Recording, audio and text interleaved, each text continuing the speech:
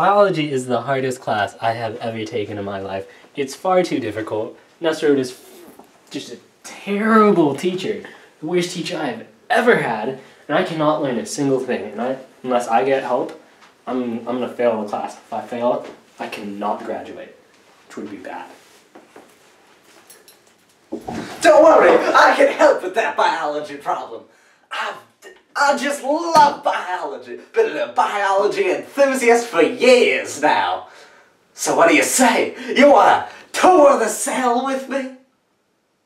Yeah, I guess. Let's do it!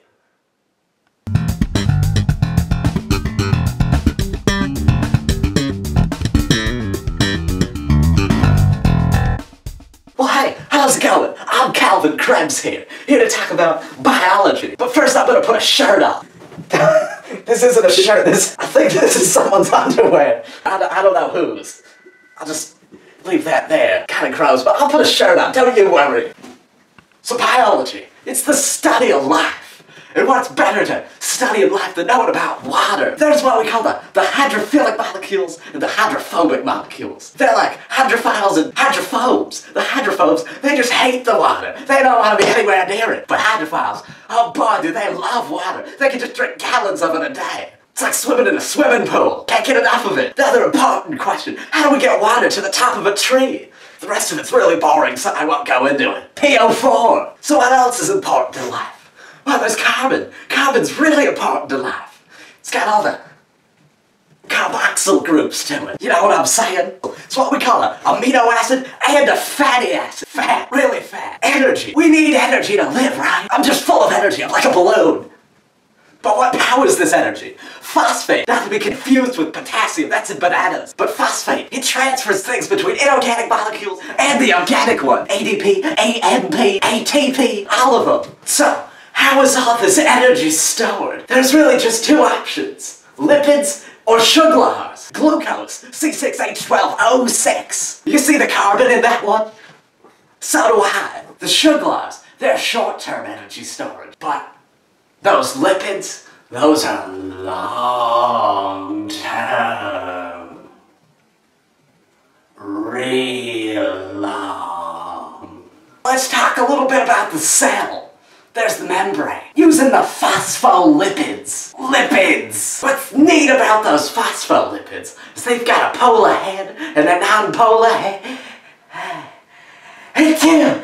Oh, bye. It's allergy season in here, alright. What I was about to say is, a polar head and a non-polar tail, like a polar bear. You know, polar bears and penguins. Just love me some penguins. It's like money in the bank. So since water's polar, it's able to get through the membrane because of the polar heads. Those phospholipids are really neat. They're actually not that important. Next up, we've got the four founding fathers of biology. I call them lipids, carbohydrates, nucleic acids, and protein. I hate lipids. They're fat.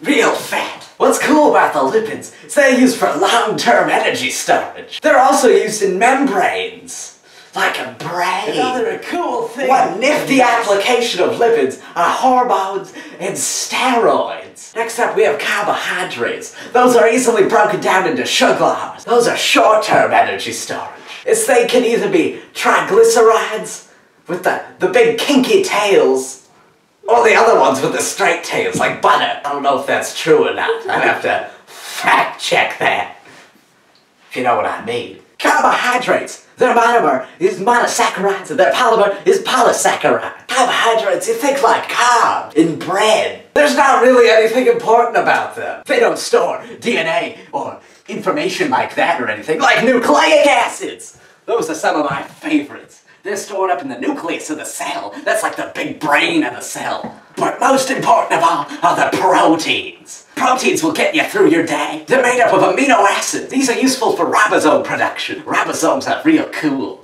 They're made in a smoothie R, especially. That's the endoplasmic reticulum we're talking about. And proteins are really a special to the cell. Proteins are nifty because they're used for most things in the cell. You know, transport, building things, all sorts of stuff. Proteins are really good for enzymes. Let's talk a little bit about enzymes. There's the substrate. That's basically like a glove fitting right onto a hand, or a nice firm handshake. You know, people's hands, they just mold together like the substrate. So, there are some more parts of the cell I haven't gone through yet. There are the lysosome. If the cell needs to die, they'll kill it through apoptosis. They're like the suicide bombers of the cell. ATP is used all through the cell. And as we'll learn later, glycolysis and the electron transport chain really produce this in the mitochondria. We've also got the cytoplasm. It's like the jello in which everything's in. And last but not least, there's the cytoskeleton that provides anchorage to all the things. And it's layered like a lasagna. Boy, I could go for a lasagna. So let's talk a little bit more about enzyme, chemical reactions. There are inhibitors and catalysts for these reactions. Let's talk about some of the things that affect these. You've got pH. If the pH is too high or too low,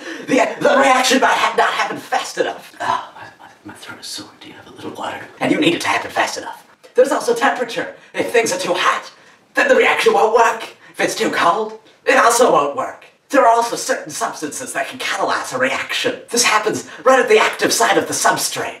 That's really important. Let's talk about the nucleus. The nucleus's job is to store all the DNA in the cell. It's kind of like the powerhouse of the cell. The nucleus is kind of like the brain of the cell. It knows what's going on. Well, first, let's slow down a little bit. Let's talk about the smooth ER and the rough ER. They're completely different. Actually, they're kind of similar, but they're kind of different at the same time. So, smooth ER, well, I think that concludes today's episode. What do you think? Did you guys learn something important today? Yeah, we did. I'm glad this was so helpful. Oh golly, man, I gotta whiz. I don't care if I fail, just let me whiz, man. Gee, golly.